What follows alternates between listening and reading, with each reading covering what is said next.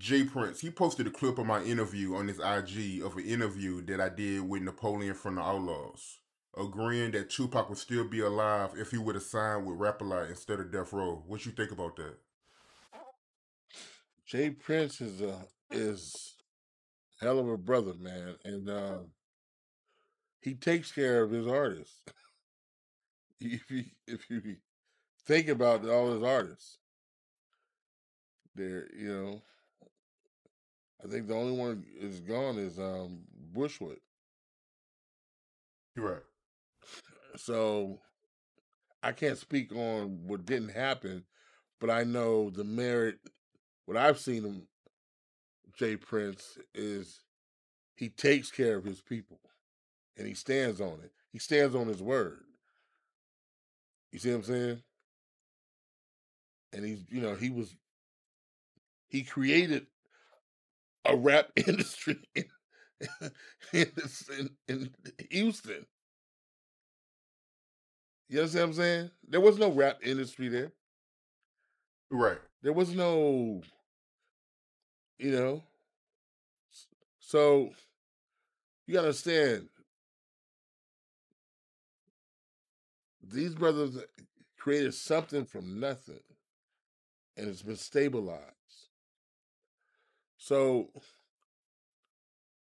and I think he really cares. He cares about the artist. I don't know. I don't know if Pac could be controlled because Pac, and he was down there a lot with Face. Him and Face were tight. Mm. So he probably, who knows? I mean, Death Row was exactly that. Right, right.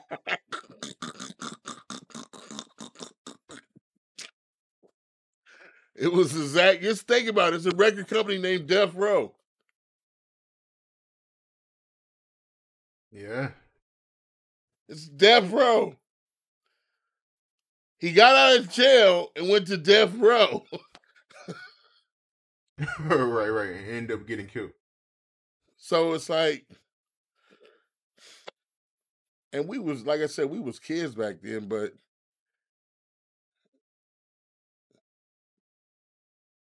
that's that mantra in LA. You know what I'm saying? It's like, you knew people on Death Row. But should a record company be, that's what followed it. I just said earlier, the words speak a lot of power in your life. So watch what you speak on. Listen, Pac in his head knew his destiny. He always talked about death, and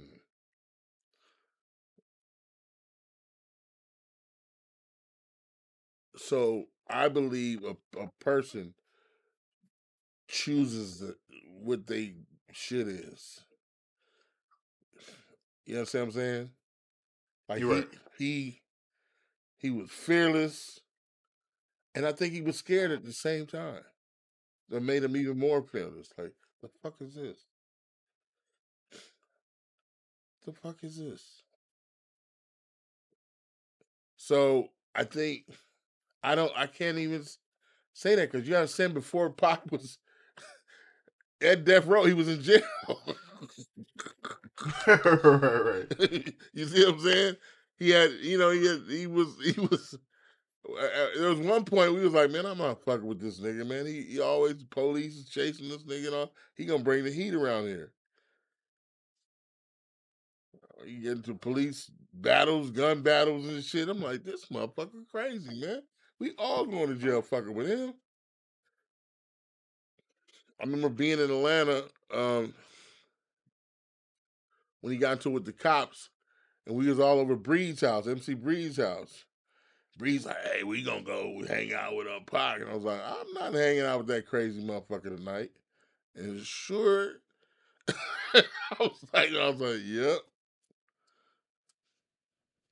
So Pac had his own shit going on. and we love him for being Pac, but he was erratic. Crazy, man. So Tupac, he got in an incident while y'all was at NC Breed House? Yeah, that's when he shot the cops, undercover cops.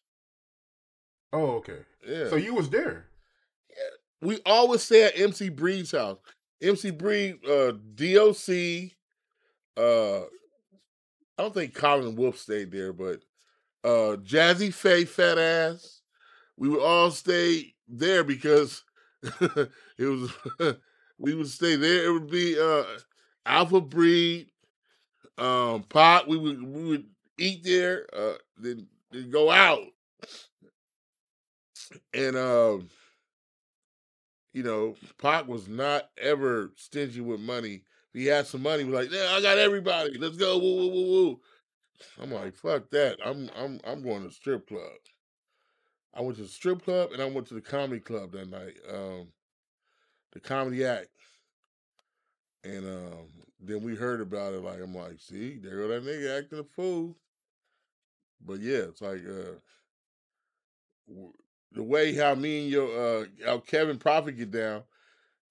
We try to stay away from the bullshit because we know nigga all they run your shit like, oh, you got a drug case, you got a whoop whoop whoop, oh nigga, let's go, you going, let's go. But yeah,